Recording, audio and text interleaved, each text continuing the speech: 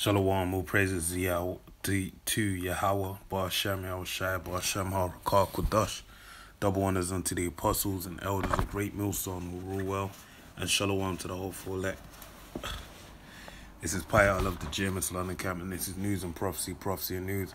I got an article here from writers.com, and the title reads, Moon Wobble, Climate Change Seen as Driving Coastal Flooding in 2030s.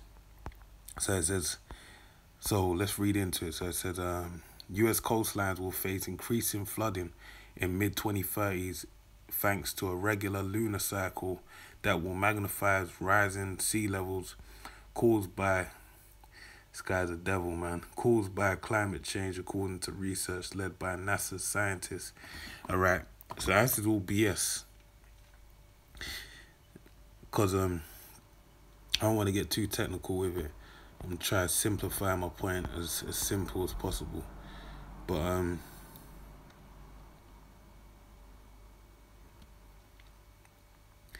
basically, this is something that's going on right now. Right, the sea levels are high. You got issues with droughts in certain places and a lot of so-called natural disasters, which are prophecies in the Bible. All right. But what Esau's doing is he's trying to put a name on it. He's trying to kill that, dull the severity of the situation right now by putting it to a greater level to say it's going to increase into the mid-2030s. So he's saying in the next, not this decade, but the decade afterwards, is when it's going to get crazy. When in reality, it's crazy now, all right? The reality is it's very crazy. And what you have is a lot of people have news fatigue, all right? Whereby they don't want to listen to the news no more, right? They're sick and tired of hearing it. And even if they do listen to the news, they have a news bias. So they're only listening to one news platform, and they're, dimming their lens according to their political views, all right? So it says a key factor identified by scientists is a regular wobble in the moon's orbit, first identified in the 18th century, that takes 18.6 years to complete. The moon's gravitational pull helps drive Earth's tides, all right? And the reality is, this is the reality.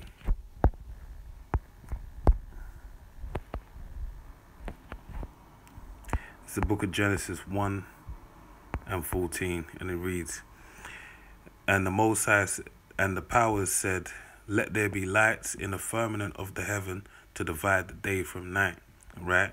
You already had day and night because the light and darkness was separated on the first day, all right? Just to make sure I'm correct. Yeah. But then what you had happen is you had signs in the heavens, okay? Lights in the firmament, basically, to divide, to be a sign onto those that night and day, all right? As we read, you're going to see it. So it says, and let them be for signs. So that's the reason why they were created. Yeah, there was already light and darkness, all right? But guess what? These lights in the firmament are for what? Signs, and for seasons, and for days, and for years, all right? And let them be for lights in the firmament of heaven to give light upon the earth. And it was so. And he also gives light upon the earth, like the sun gives light upon the earth, as well as the moon gives light upon the earth, all right?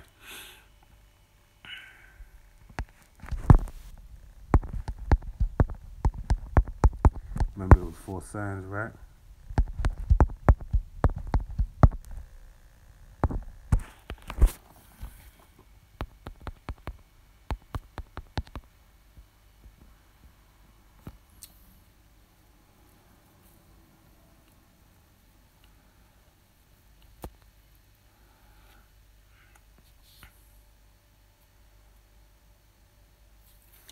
So this is one of the signs in the moon. So that's Joel 2 and 31. The sun shall be turned into darkness, and the moon into blood before the great and terrible day of the Lord Yahweh come. All right? And the other thing to remember is you have a thing, it mentioned the lunar cycle. That's also where you get the word lunatic, because when the moon is actually closer, that is what, as they said it, they mentioned about it driving the tides and whatnot. Yeah, it has an adverse effect. Basically, the moon has an adverse effect on water, right? And 70% of your body is water. That's why you have the term lunatic. And it old, throughout the course of history, before this modern era, it was well known that when the moon was at its biggest state, that you had certain people prone to lunacy or becoming lunatic because the moon having an adverse effect on their being. All right.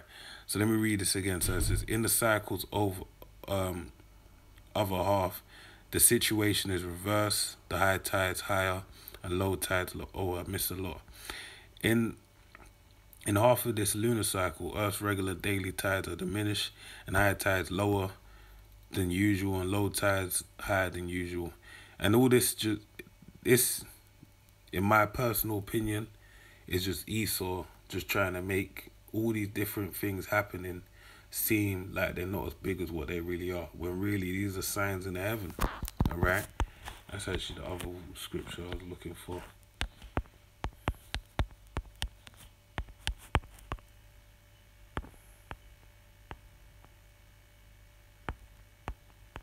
So it's Luke 21:10.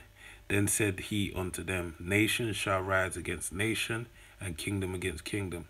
And great earthquakes shall be in diverse places, and famines and pestilences, meaning disease. All right, that's what's going on right now. We're in the midst of what? A pandemic in the year 2021, the year of hastening unto the coming of the day of the Lord. And fearful sights and great signs shall it be from heaven. This is a great sign, all right? They're trying to say that it's just, the flooding. I didn't even realize until I was on the plantation and I had to go certain places. It only dawned on me that there was a lot of places that actually flooded this past week or so. I actually missed the news. I didn't even realize that the heavy rain actually caused flooding in other parts of London, all right? Until I was actually present in those parts, and I realized, there's been major flooding, all right? To the point where it's damaged businesses. It's had a great effect on people's lives, all right? So that's all this has a part to play. And the places where the flooding took place, they have nothing to do with flooding. Like, flooding is not a thing. And even like I said before, there was a tornado in bloody East London. Like, ridiculous. Like, that doesn't happen, right? When you actually weigh up the signs that are happening, you know that these times are very peculiar times, man. It's a time of the end, right? Or the beginning of the end, as it says.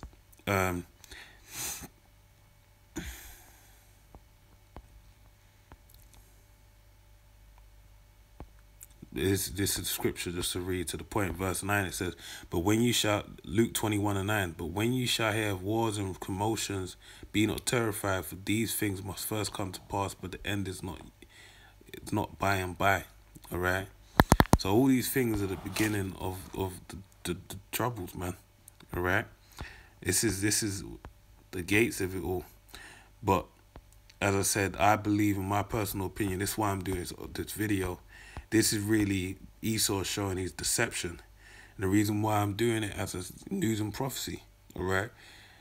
This is, watch, the Lord instructed us to watch as well as pray, measure the time diligently, all right? And you measure the time by what?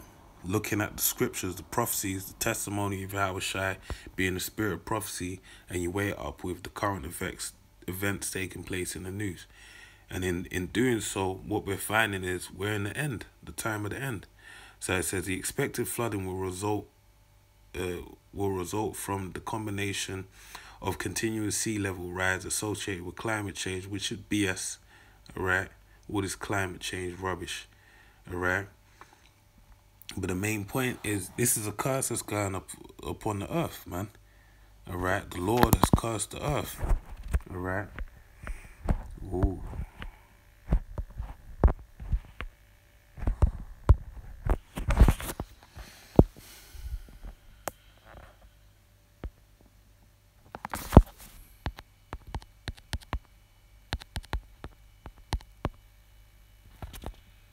So let me read this. This is Isaiah 24:4. The earth mourneth and fadeth away. The world languisheth and fadeth away. The haughty people of the earth do languish. That's dealing with Esau, Edom, or as he's known today, the so-called white man. Alright? The wicked banking elite. The earth also is defiled under the inhabitants thereof. Alright? Because they have transgressed the laws. This is the reason why it's happening.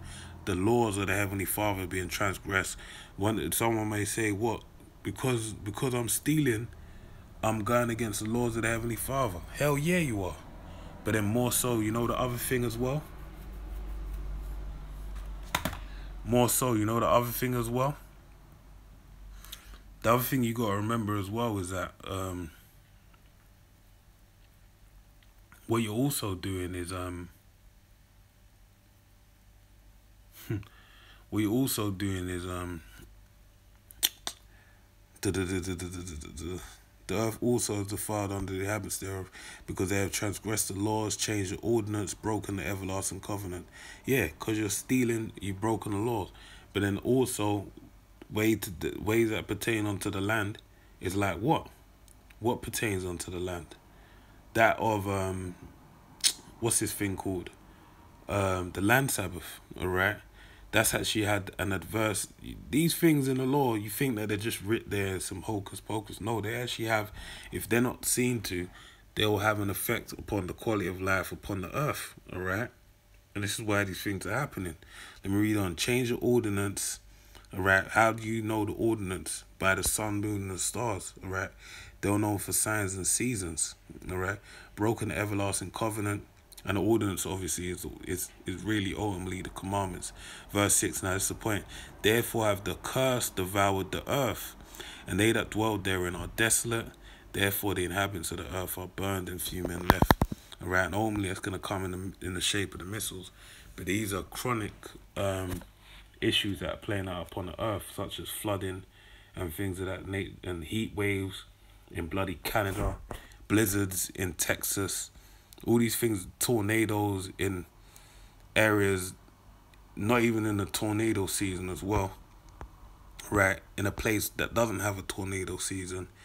These things are all happening. Flash floods in areas that are not prone to flash flooding, all right?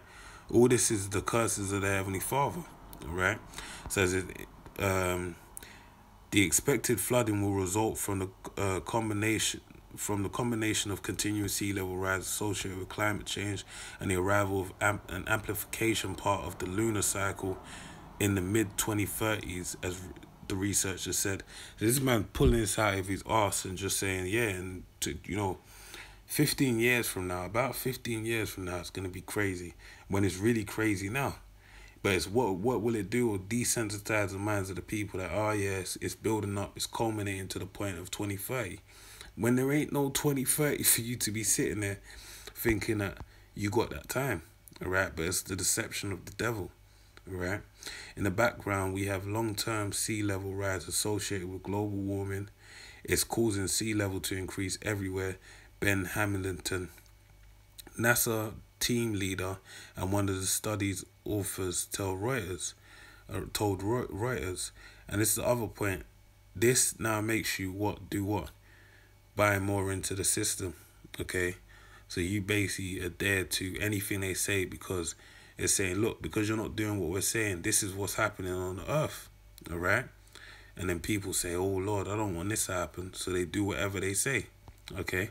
So it says, this effect for the moon causes the tides to vary, so what we found is that this effect lines up with the underlying sea level issue, sea rise, and that will cause flooding specifically in the time period of 2030. So the man, some BS, pulled out of his ass, all right? But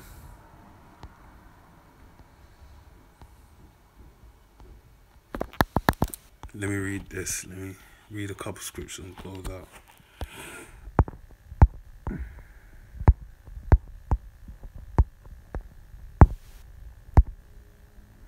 Book of Revelation 21, and I saw an angel come down from heaven, having the key of the bottomless pit and a great chain in his hand, and he laid hold on the dragon, that old serpent, which is the devil and Satan, and bound him 1,000 years, and cast him in a bottomless pit, and shut him, and set a seal upon him, that he should deceive the nations no more, till the 1,000 years should be fulfilled, and after he must be loosed a little season.